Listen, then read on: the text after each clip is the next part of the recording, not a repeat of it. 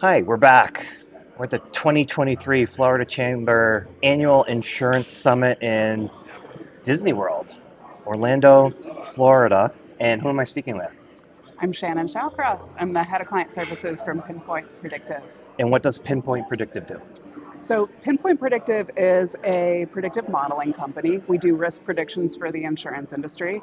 And it's not cat predictions, it's not cat modeling, but what we're really looking at is the individual behaviors of a person.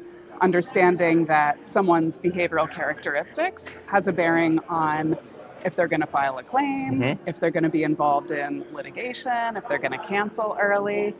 And it's kind of a premise that is similar to the fact that credit is used in insurance. So with credit, the understanding there is you're a good insurance risk if you have a high insurance-based credit score.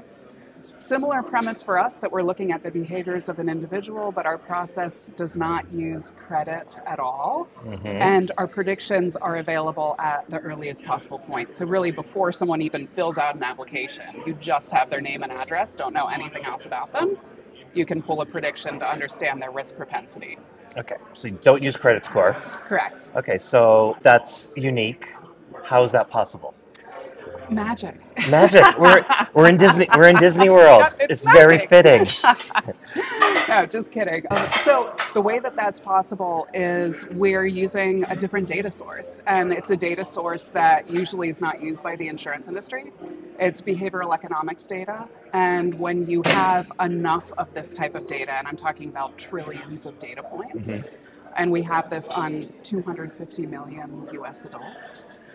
There are a lot of things that you can do when you would apply deep learning, machine learning in the modeling process. And that's what we do. Yeah, so that's amazing. So what would be, I'm assuming social media, what would be?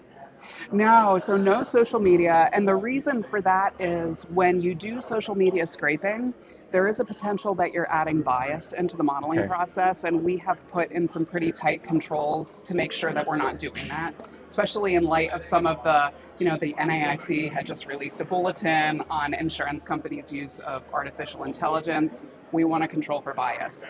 So we're using data that is behavioral economics data. So it's essentially what people are doing on screens, what media they're consuming, what are they buying. Again, they're data points that literally have nothing to do with what we're predicting. But when you're able to develop this behavioral fingerprint of a person, in the model training process, we can find out, okay, so this behavioral fingerprint looks a lot like someone who ends up becoming a claimant, or it looks a lot like someone who is going to file 3 claims in the first policy period. But on the opposite side of that coin, and this is the part that is really important for carriers, you can also identify who do we know is going to be profitable at that really early point. So that's very helpful to know, because then you can understand when exactly you can quote and bind as quickly as possible. So it's that fast. So we're talking potentially seconds to sub-seconds to turn information around. Yes. So we're essentially, the integration is an API integration. So wherever a prediction is pulled, name and address, you get a prediction. Amazing. So why Florida?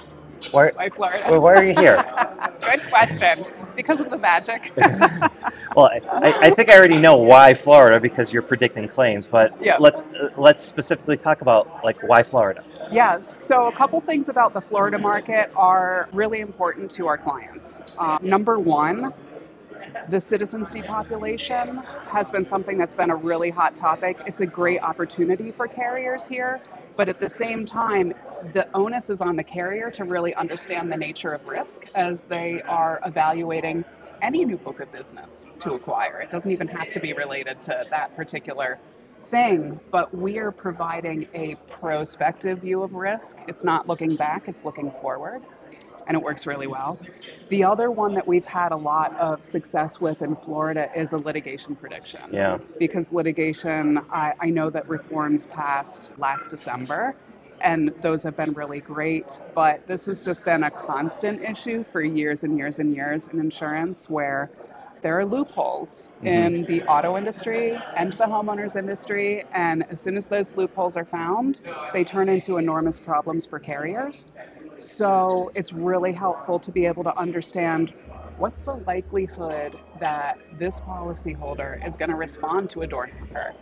That's actually something that you can predict. Yeah, yeah. And Stephen Weinstein, who's Bermudian reinsurance expert, he was interviewed by AM Best recently, and he was talking about how this has been a problem forever in Florida. He's like, first it was, mold is gold, right? And then sinkhole problems, so. I was there for that. And so, that's really interesting because I think when most folks think of Citizens Takeout, they think of cat modeling and trying to optimize the portfolio. Yes. But this is like an additional layer on top around the problems that we've had in the last few years are not really cat oriented; they're litigation oriented, and that's not going to probably go away even with the reforms. They'll just find some other entrance. Exactly. It's about that people part of the risk, and especially in Florida, that people part of the risk can turn into very high dollar claims if you aren't able to get your arms around it. Yeah. So personal lines, commercial lines? So we're doing business in both personal lines and commercial lines. Personal lines, primarily auto and homeowners insurance. For commercial lines, we do predictions for companies that have less than 20 employees, because we found that using this process, there's a very strong signal with the business owner. So the behaviors of a business owner actually do play out in their loss experience and their loss trend. So commercial lines, we're operating there as well, workers' comp. Okay, so I'll tag Pinpoint and yourself on this. How should people get in touch with Pinpoint or yourself? They can reach out to me. I'm happy to talk with them. We have an awesome sales team too. We have information on our website as well. So really happy to have any discussions. We work with carriers every single day on developing strategies like this that help them to optimize all of their processes. Okay, so we are in Disney World. So who's your favorite Disney character? Oh boy, this is not something that I We can include Pixar. For.